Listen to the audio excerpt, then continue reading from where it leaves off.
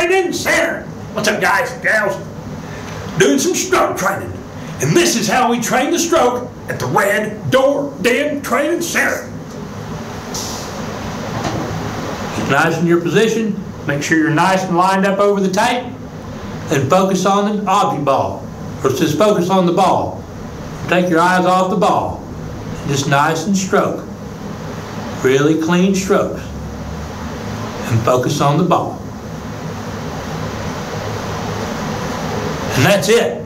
This is how we break the stroke down and teach it at the Red Door Den Training Center. Give us some likes, give us some shares, check us out on the YouTube. Thanks, guys.